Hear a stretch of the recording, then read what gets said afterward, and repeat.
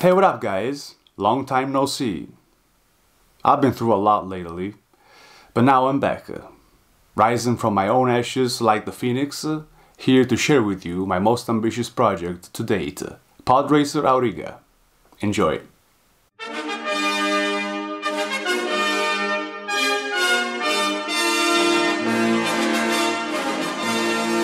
Stay with me all through the scratch building process of my personal interpretation of a PODRACER, a peculiar blend between a distant future and a glorious past.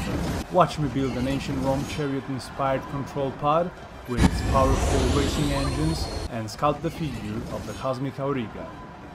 And to top it all, let me entertain you with some special effects, a quite realistic energy binder arc.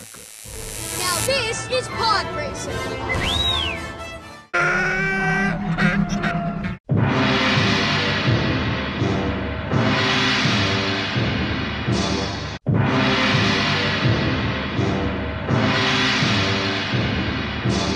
The control pod of this PODRACER of mine is a personal interpretation of an ancient Roman chariot. Many of you guys might have become familiar with ancient Roman chariots after seeing movies such as Ben-Hur or The Gladiator. The main body of the chariot is made of a hat-peak plastic insert, a quite stiff piece of plastic, I have to say. A thick plastic chunk is shaped into the base of the chariot. The base is then bulked out gluing a PVC pipe cut into two semicircles and bricks, which are also used as support for the wheel's axle. The springy head visor is then secured into place with rivets. Two custom bits are created to elongate and embellish the back of the chariot. Eons ago I saved these black plastic hooks, ravaged from an old cabinet, to make fine decorations on a Roman chariot-inspired PODRACER someday. I can't believe it! I just knew he would buy it. And now to give the inside of the chariot a more sci-fi look, according to my sketches. How can you do this? Well, I thought I'd use this round-shaped brick here, and some corrugated pipes, made wrapping metal wire around some leftover trimmer line. I imagine this device to be some sort of interface or alien control panel through which the charioteer drives and operates the chariot. Oh, not bad, not bad! Huh? The gribbling process continues adding what I believe to be sprues of some toy line. They've got a cool shape, I think. These round ones, for example, come from Lego flowers. This much I can tell you. I thought I'd use this plastic mesh for gardening that had been sitting around in my workshop for ages to gribble the frontal part of the chariot. With this mesh, I'm trying to create some unusual patterns that might be interesting to the eye and that would recall both some art decoration coming from a long-lost civilization, but also from a distant future, like a circuit board pattern or something. So something timeless you tried to create?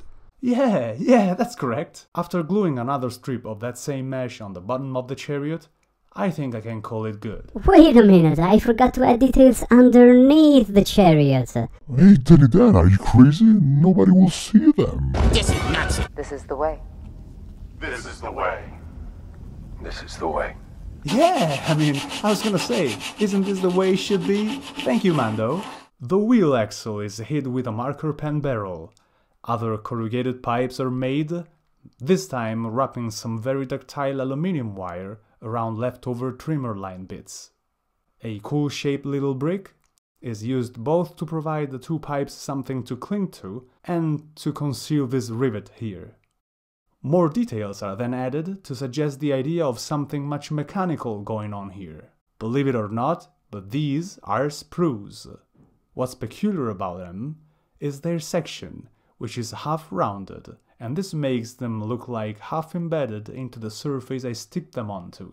What a great effect! I wish I had a ton of these. Looking at the front of the chariot, I just felt it was lacking some bold, striking detail. Just like this one, for example, from the movie The Gladiator, that has a big Medusa's head right on its front. I also wanted mine to have something like a big, eye-catching blazon that would dishearten any possible opponent.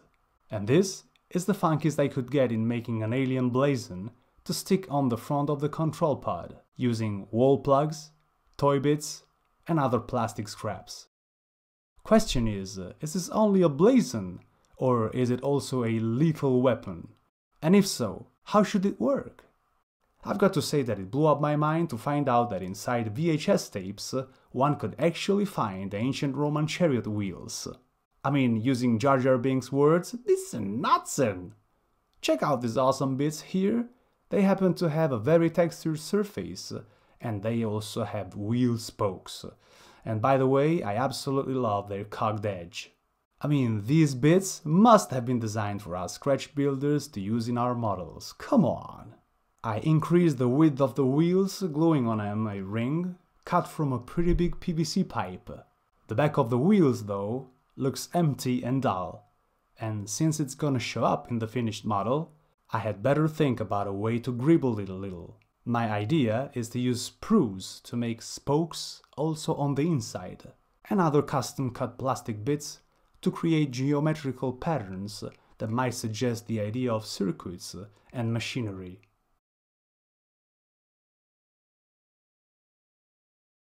A cool feature I certainly don't want my chariot to miss are the spikes on the wheels.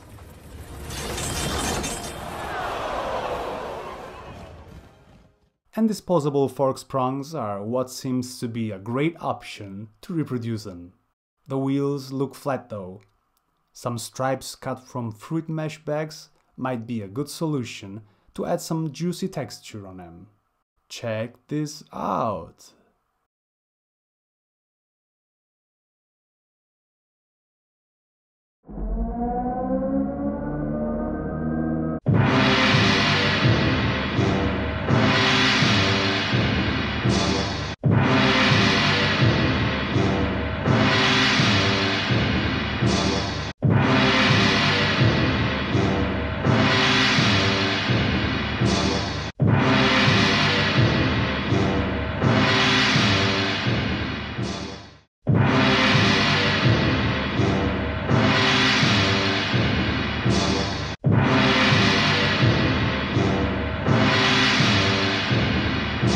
Everything starts from here, from these cool-shaped yogurt plastic bottles.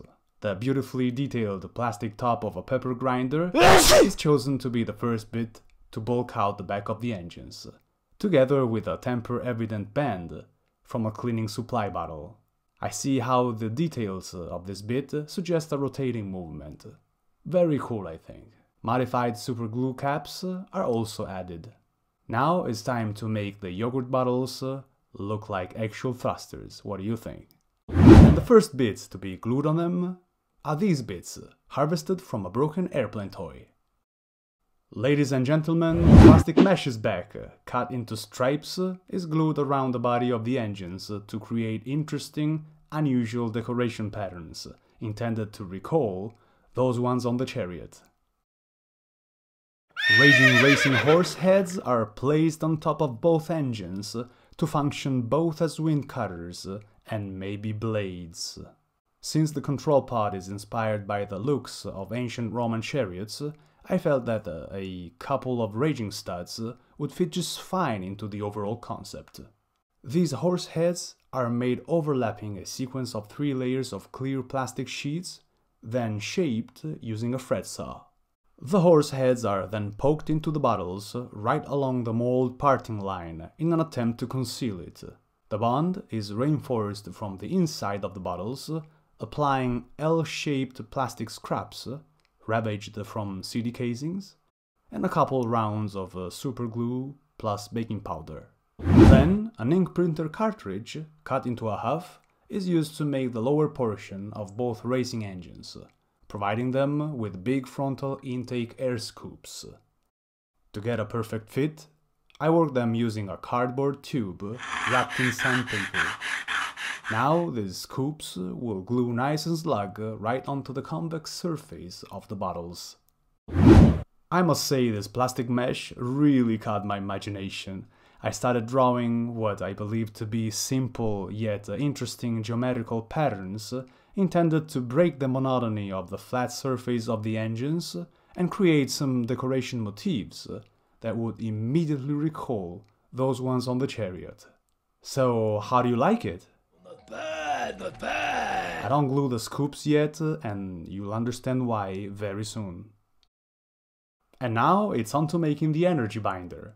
Let me tell you, a pretty interesting feature of this build. I provide both engines with hatches that can be opened at will. I do this to grant me access to the inside of the bottles, and be able to do all the wiring needed to reproduce the energy binder arc. The hatch's closing mechanism is made with a couple little magnets for model making that stick to a couple nails I poked through the plastic bottles. The hatches are made with overlapping layers obtained from another bottle of the same kind, so to match the exact same curve of the engines. These round bits from a brick toy line make nice energy binder plates, don't you think so? Again, using sandpaper on a cardboard tube, I sand the bottom of them till I get a perfect fit on the hatches. Now to add some details on all the spots of the engines that feel too empty. Starting from some hemispherical rivets, obtained from soft air plastic bullets. Oh, by the way, did I show you guys my Zen technique to make hemispherical rivets? I don't believe I did actually.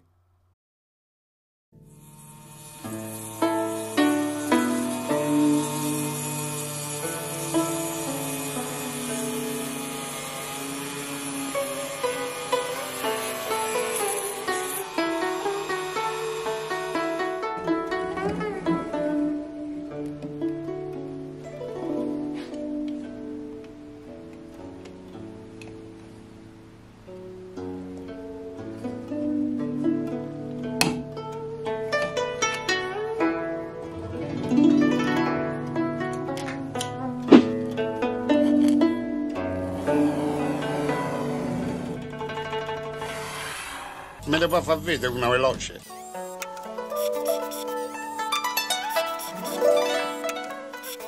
Ammazza, mi pare Speedy Gonzales.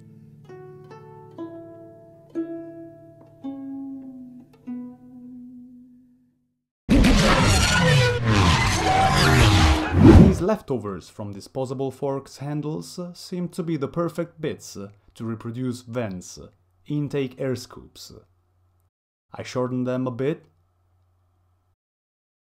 give them an angle, and glue them on selected spots on the surface of the engines. Let's now continue with some sci-fi paneling to create some sense of depth on the surface of the engines. Here I'm using pretty thick layers of plastic cut from an identical plastic bottle. I first make cardboard templates and then cut the plastic following their outline. To give some of the panels even more visual depth, I glue on top of them a second panel of smaller size. The energy binder hatches get some paneling as well. The paneling continues on the air scoops with some of this clear plastic card, which is the cover of an old notebook. One panel glued onto another. Other bits like sprues and small buttons are also applied for the sake of visual interest.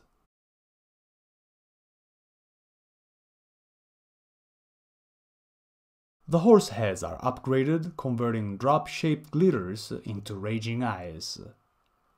To make the flat neck of the horses more interesting, much inspired by the design of Motus Strider, I use needle files of different shapes to score grooves all along them.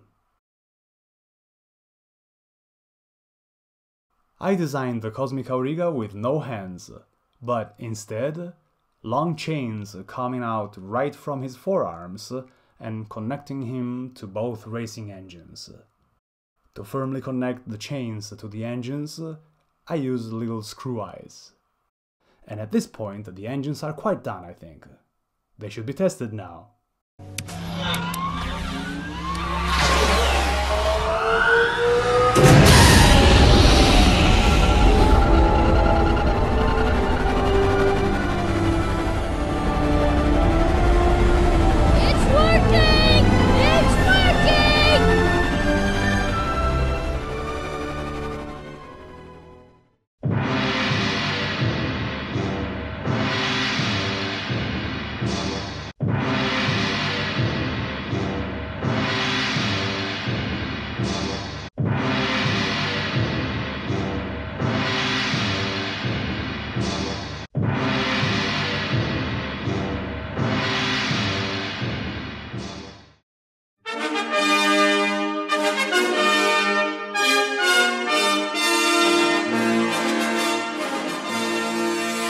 control pod needs a pilot. Being this pod racer inspired by an ancient Roman chariot, I figured the pilot had to have some resemblances with an Auriga.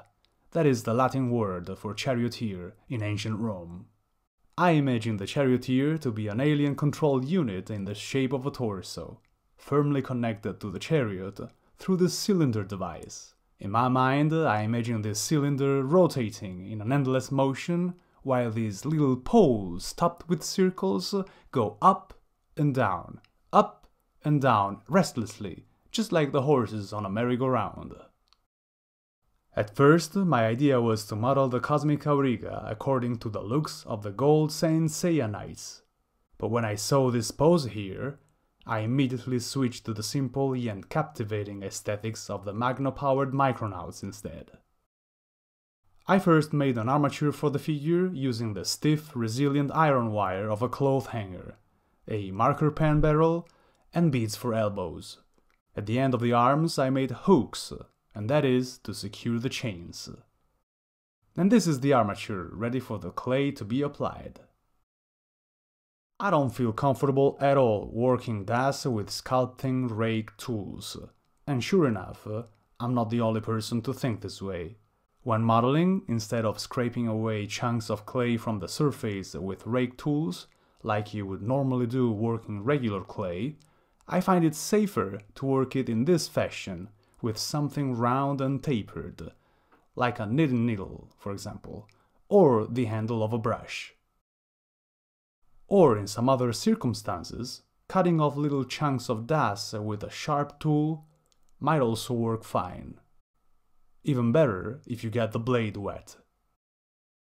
I find sculpting small and detailed subjects with das edge-dry clay quite challenging. Das is a bit sloppy, mushy, and that's a fact, but for sure is much more accessible than other types of clay. And this is why in this project I chose das to model the main bulk of the figure. Now I'm scraping away masses of clay from the waist of the figure to make a belt decoration. This is risky, but I've already performed deep cuts all around the waist of the figure, so I think there's not gonna be any problem. I use a couple of silicone tip tools to smoothen the mess I just did with the knife. Definitely get yourself some silicone tip tools, they're a must for this type of clay.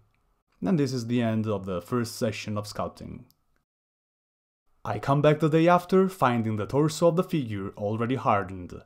In this phase, with utility knife and sandpaper, I correct all those mistakes I did not dare to deal with when the clay was still wet and mushy. Now that the clay is dry, removing all these flaws is nothing but a cakewalk.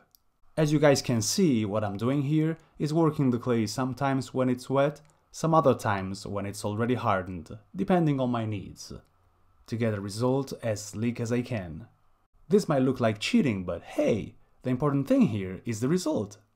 Now that the chest has become hard, I have way more control in scoring grooves on it, and I do so using a round needle file. Looking at it, it makes me think about the armor of a Roman centurion. I'm pretty pleased with the result. On the hardened surface, I can use milliput clay to make some small details.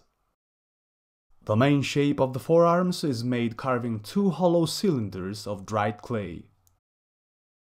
Once shaped, the ridges along the forearms are modeled using milliput clay on the hardened surface.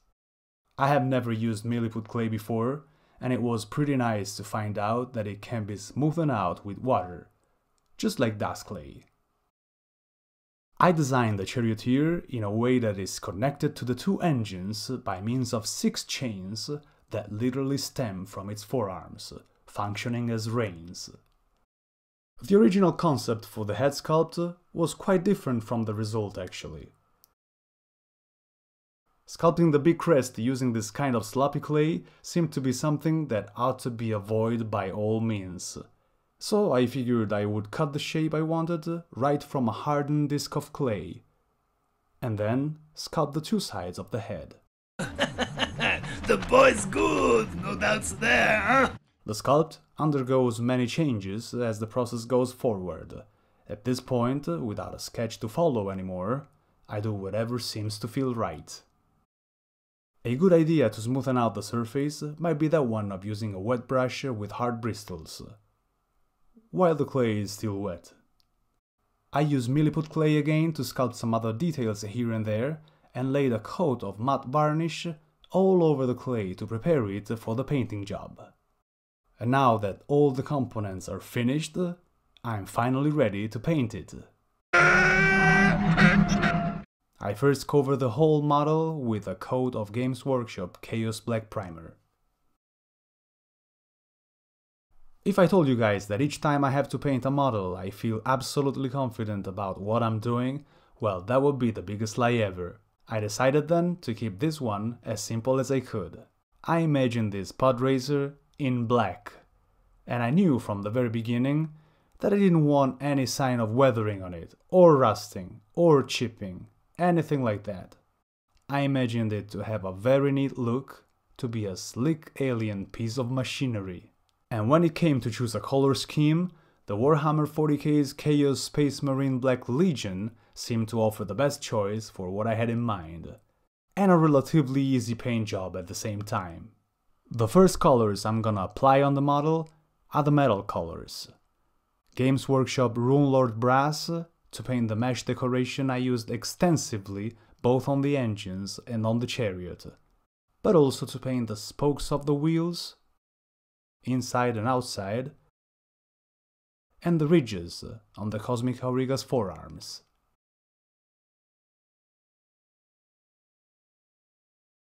Games Workshop Retributor Armor mainly to paint all the hemispherical rivets, both on the engines and on the chariot, but also the Auriga's helmet and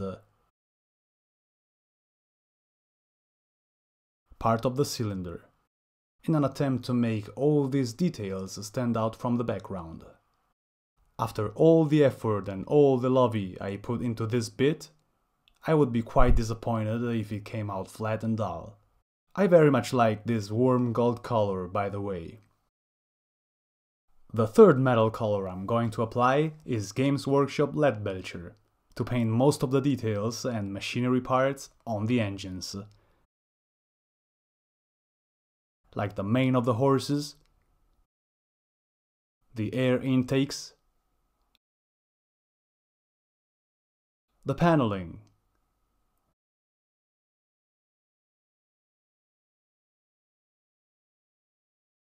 the energy binder plates, and the nozzles.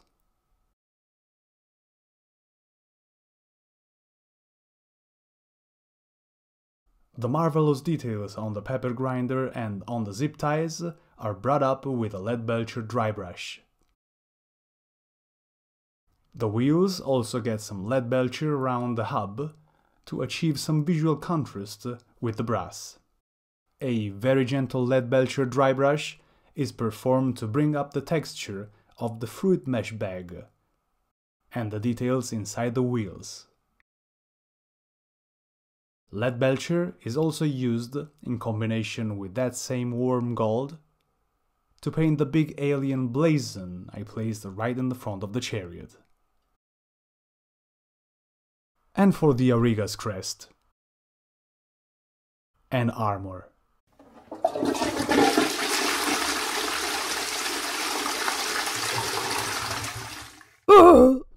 Time for washes, this must be. I now proceed using Agrax Earthshade for a generous wash over the brass. Rakeland Fleshshade to wash over the gold. And that should give a visually nice red hint to it. Nuln Oil over all the areas I previously covered with lead belcher.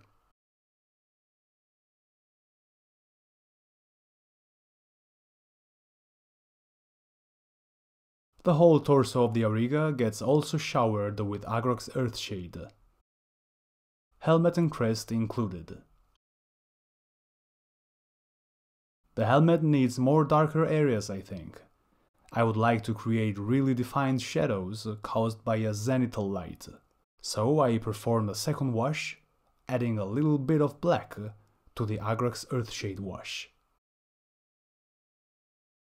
After the washes, I now come back with the same 3 metal colors used before and do some highlighting in an attempt to make all these metals pop up. First comes the Rune Lord brass. I do it carefully, loading the brush with the least paint I can, almost performing a dry brush. I carefully hit only the upper edges of the details, those ones exposed to an ideal zenithal light source. Then comes the Retributor armor.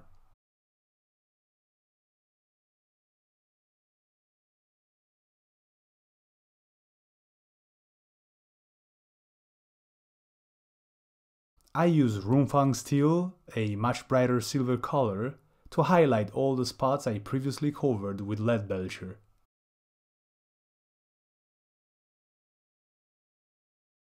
And with a really thin brush, I apply it also on the upper edges of the other metals as a final highlighting step. I would like to perform a nice and smooth transition from black to bright silver on both the horse manes. I had never heard about a black dry brush, and anyway it didn't seem to work out when I tried it, so with an old brush with shortened bristles, I start to smear on the manes black paint straight from the pot. I don't believe this is a widespread painting technique or something, it's rather me messing around, having fun, and experimenting a bit. I surely like the rough, dirty texture that it leaves on the surface though. I like it so much that I give the Cosmic Auriga's crest the same treatment. And when I feel that the transition from black to silver is smooth enough, I give the top of the horse manes a blue hint with Games Workshop Drakenhof Nightshade to make them look more, I don't know, I just feel like it. Actually, to me, manes like these look like blades the Auriga might use to slash his enemies. The nozzles of the engines also get both the black dry brush, let's call it this way for the sake of simplicity, and the blue wash. This time to suggest the idea of burned metal. It is time now for the very last details. The gemstones on the base of the cylinder get to be colored in red and green, and the little circles on top of the poles are filled with Games Workshop Tesseract glow, then also covered with gloss varnish. This seems to be the brightest option among the colors I have at the moment to make these details rise and shine. The Cosmic Auriga gets his almond-shaped gemstone colored. I imagine this to be some sort of interface through which he can be in constant communication with the vehicle he operates. And as a matter of fact, if you remember from before, the inside of the chariot has another one of these gemstone-like alien devices to pair with that one of the Auriga. As often happens in my models, at least so far, the final touch consists in an indiscriminate zenithal light silver dry brush. And in this particular case, this final step much helped to bring out all the really nice texture found on the surface of the head peak. And, very important I would point out, to highlight all the details in black on the engines, especially the vents and the scores on the horses' necks.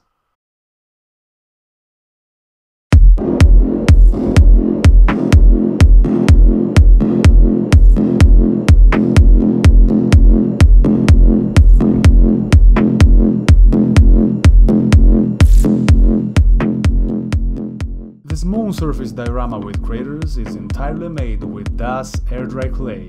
It weighs a ton. And cat litter, some of which unbroken, some grounded to powder with a rolling pin. Painted with a very light grey, washed with a mixture of darker grey and black, much diluted in water, and then dry brushed with the original light grey.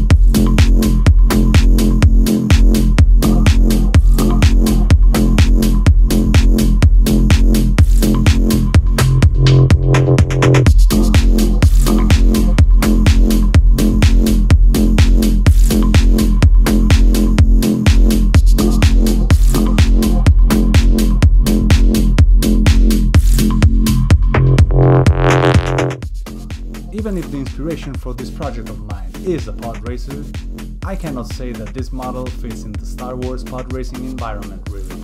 Too sleek and too shiny to fit. I rather conceived it as a good alien entity coming from the darkest space, rocketing through the galaxies at a comet-like speed.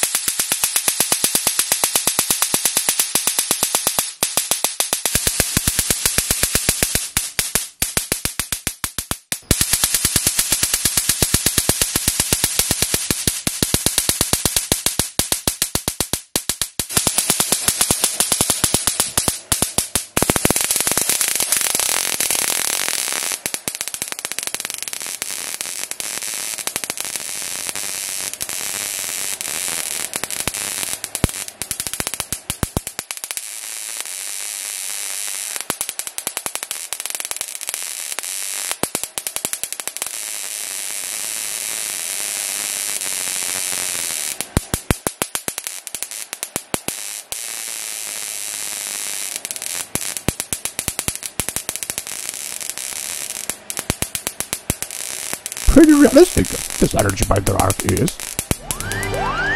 I can't believe it. This is nuts. This model will soon be sent to the eternal city of Rome. What a coincidence! Not for joining a race in the Colosseum though, but to take part in what sounds to be a pretty prestigious model making exhibition and contest. I'm actually really excited about this, because this is gonna be, for me, the first time ever to compete in a model making contest. And I'm really curious as well to see if amongst the other models being judged, there's gonna be some scratch bashing, some kit bashing, some junk bashing, you know. Last time I went to a model making exhibition in Italy, I didn't see no scratch bashing at all. I don't know which is the current situation in your country, but in Italy it looks to be like this. Sure enough though, in one of my next videos, I'll keep you guys posted on the current scratch bashing situation in Italy.